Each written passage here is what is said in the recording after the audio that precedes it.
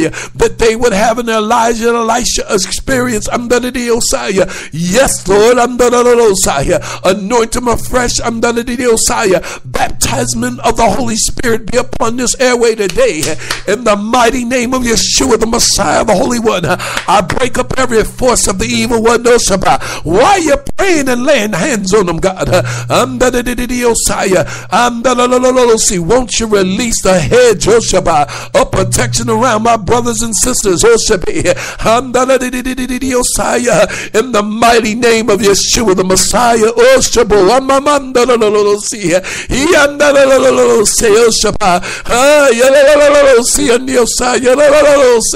around my brothers and sisters, their area of operation is protected.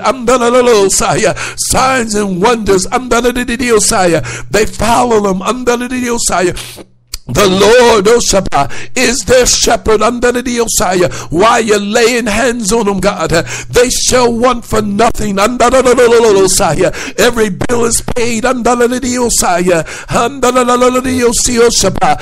is no more debt. In the mighty name of Yeshua, the Messiah, the Holy One, the victories and the surplus of God is released while you're laying hands on them. Open up the windows of heaven, Father, please, and pour them out blessings that they don't have room enough to receive. Hallelujah to God. Oh, bless your name. Thank you, God. Thank you, God. Oh, bless your name. Now quicken thy me in thy word, Lord. Quicken thy people in thy word, Lord. The demonstration of thine anointing, the demonstration of victory, Lord, be upon your people tonight. In the mighty name of Yeshua, the Messiah, the Holy One, signs and wonders, Lord, be upon them, Lord. And I just thank you and I praise you, Lord. I thank you and I praise you, Lord, for the river of reunion, Lord. Thank you, Lord. Thank you, Lord. Thank you, Lord. Thank you, Lord. Thank you for the new reunions, Lord. Those that were lost, Lord. Those that needed to come back and find family. Thank you for being our Father, and we your sons and daughters. I feel my family in the reunion, Lord, of the people of God coming together, Lord. It's because of the waters. We connect with creation and the Creator. And you're bringing us together. Where there was malice and strife, Lord, thy peace overrides. The demonstration of thy peace.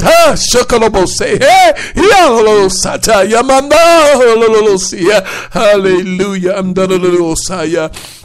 Oh, glory to your name. Oh, glory to your name. Oh, glory to your name. Oh, glory to your name. Oh, glory to your name.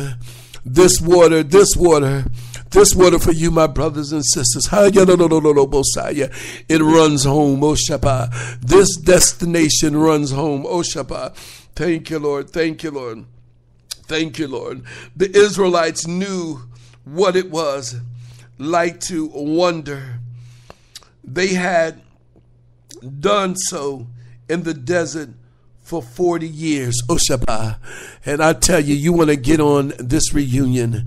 They knew what it was like to wander in the wilderness right after God had brought them out, because of murmuring and complaining and distractions, and often would say an attraction to a distraction will always give you a negative reaction.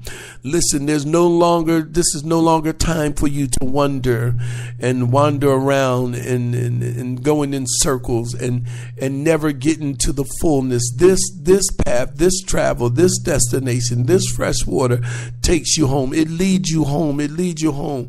It leads you home. It leads you home. It leads you home. God has a place for you.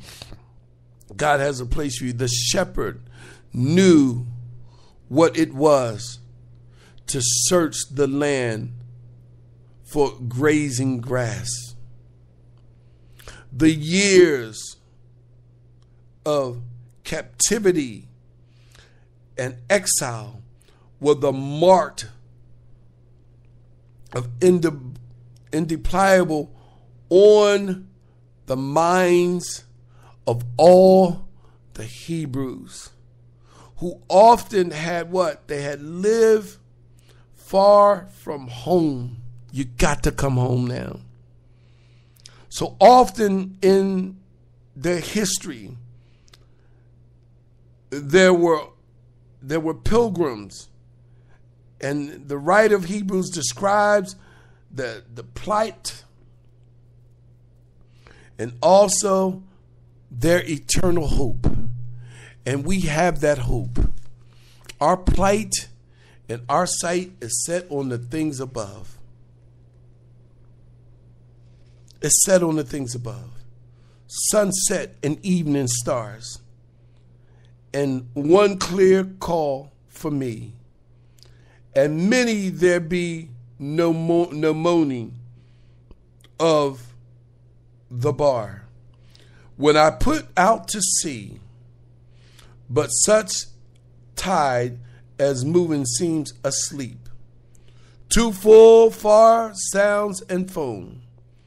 When that which drew from out of the bottomless deep turns again home.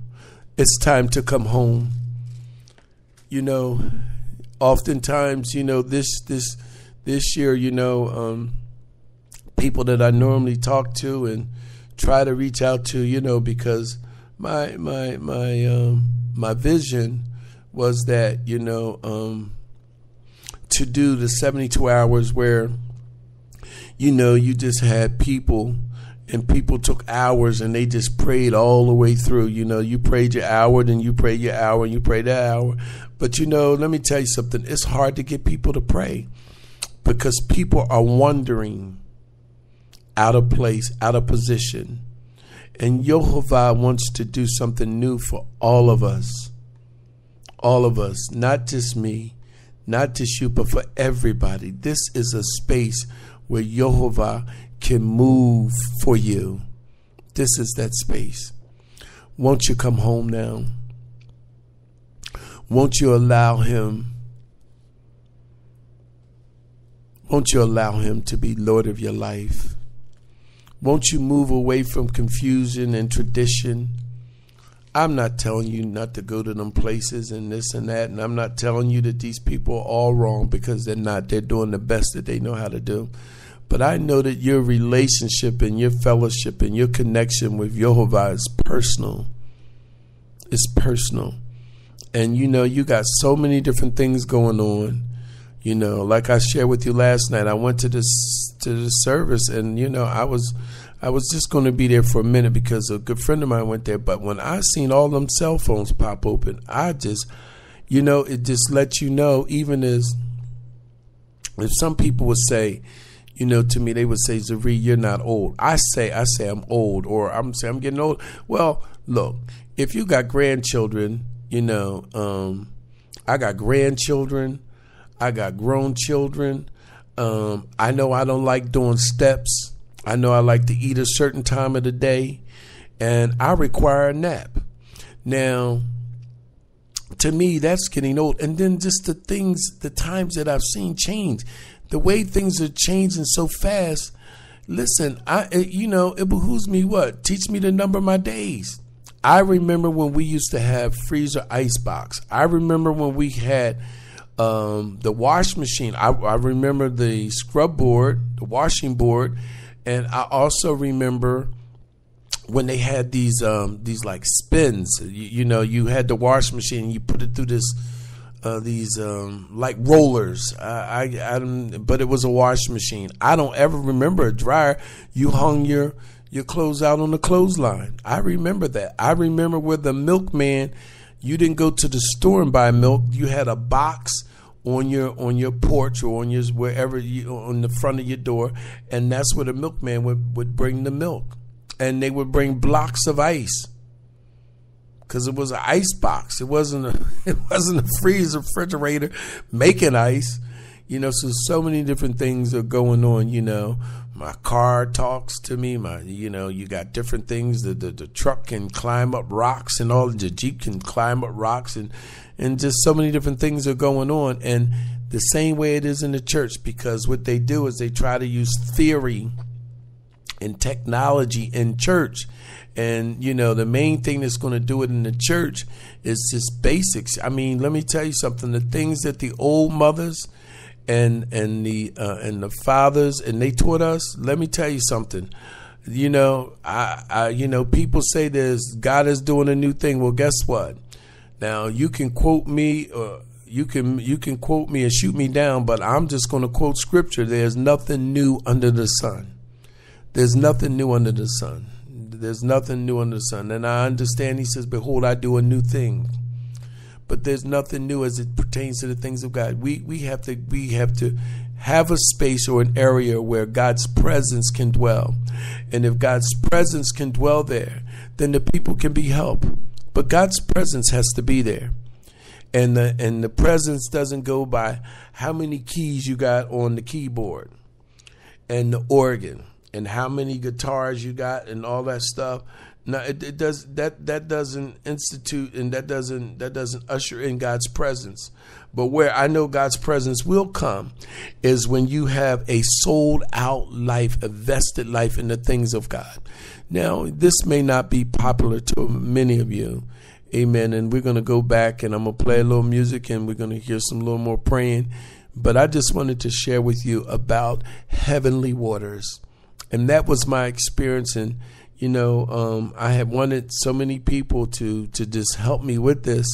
And the Lord picked just a few. Now, the majority of the people that I called, I didn't have any problem. They just prayed. And the people that I wanted to call, he wouldn't let me call because they would have said no. Let me tell you something. God will interrupt. God will interrupt your space and your plans and your schedules and your timelines. Why? Because he's trying to be glorified and bring glory to himself through our space and through our sacrifice. And I'm going to tell you something too. They can talk about it, but I know something to be true. This is the third annual 72 hours. And I'm going to tell you, every 72 hours, God has moved over those 12 months afterwards. He has moved favorably in my life, and I know some of the people that have been connected to it. I've seen so many miracles in this space. I've seen so many miracles over the last 12 months. I mean miracles. And I'm not talking about that stuff where you yelling and screaming and no results. I'm talking about where people are being healed, delivered, and set free. And there's another level that we're going to go into this year. I'm believing God, amen, that the greater works would come, that there would be another manifestation of God's power. Listen, you know, there used to be anointing over the people of God where, listen, if you seen their shadow, Oshaba, you'd fall out in the spirit. You understand what I'm saying? I mean, if you touched them, you would fall out. Why?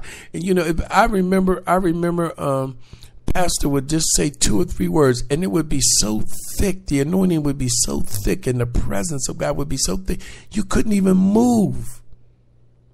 But now we got all these other things going on. And a lot of these things become distraction because really is, wilt thou build me a house that I may dwell in like I dwelt in times past. And times past. And that's what we want to get. We want to get in our spirit. I'm going to give you one more scripture as I know the Lord is telling me to read this scripture. But this scripture is another scripture in Jude, verse 3. Beloved, when I gave all diligence to write unto you of the common salvation. And common salvation, when you study that, we're not going to go into detail, but common salvation is made up salvation. It's made up. And this is what happens. And this is why you have all these different denominations and all these different ways to get to God and all this other stuff. See, he says, beloved, when I gave all diligence to write unto you of the common salvation, it was needful for me to write unto you and exhort you that you should what? Earnestly contend for the faith which was once delivered unto the saints. See, because, you know, we got so many people with titles and different things and all kind of stuff. And believe it or not, the enemy has slipped in here. I mean, you know, well, you guys got to know it yourself. I mean, you just look, you turn on the news and you turn on all the different